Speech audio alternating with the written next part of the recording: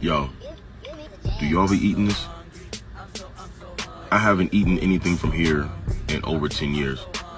In fact, I haven't even stepped foot inside of one of these places in over 10 years. I wanted to go inside and grab some fries because I wanted to test this theory, but it's too early and they don't serve fries until 10:30. So have y'all seen this? Check this shit out. If you go to McDonald's anywhere in the world, you will find French fries. And you will find that they're always made from the same potato, the russet Burbank potato. When you're McDonald's, you like those red boxes with a little bouquet of very long chips.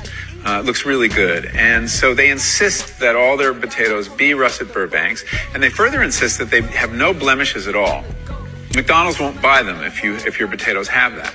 And the only way to eliminate that is to eliminate an aphid. And the only way to do that is with a pesticide called Monitor that is so toxic that the farmers who grow these potatoes in Idaho won't venture outside into their fields for 5 days after they spray. And then when they harvest their potatoes, they have to put them in these atmosphere-controlled sheds the size of a football stadium because they're not edible for 6 weeks. They have to off-gas all the chemicals in them.